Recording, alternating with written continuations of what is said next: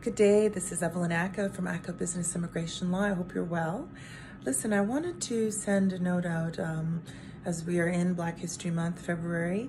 I was out on the weekend and doing some quick grocery shopping at Walmart, and I was in the line and somebody tried to move ahead of a black man, and he was not black, he was not a person of color, and instead of just acknowledging that he made a mistake, it became a racial attack to the point where people almost pulled out their videos or their recorders on their phones because it was escalating so quickly. And it just made me so sad that I was just picking up something for my kids before Valentine's Day, and I had to be experiencing such a hateful, mean, racist attack and confrontation. It was such a verbal attack.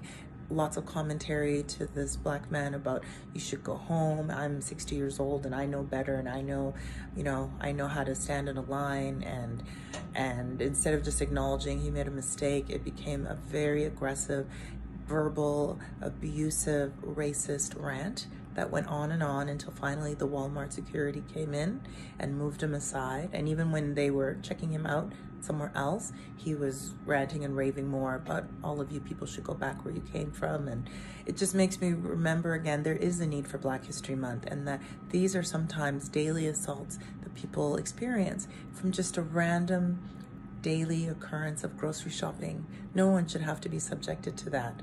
So when people say, why do we need Black History Month? This is why. Because unfortunately, some people take their anger and they take it and they make it about race as opposed to just about the situation.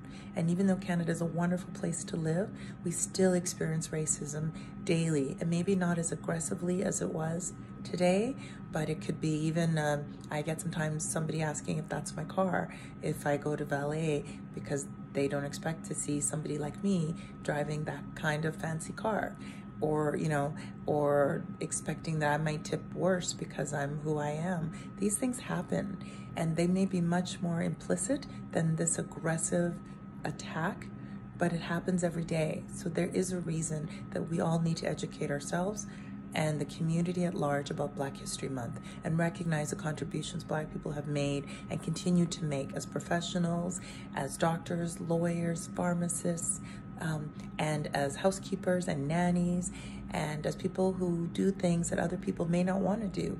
We contribute to Canada. We are part of Canada, and we helped create the Canada we all love and that we all appreciate. Thank you.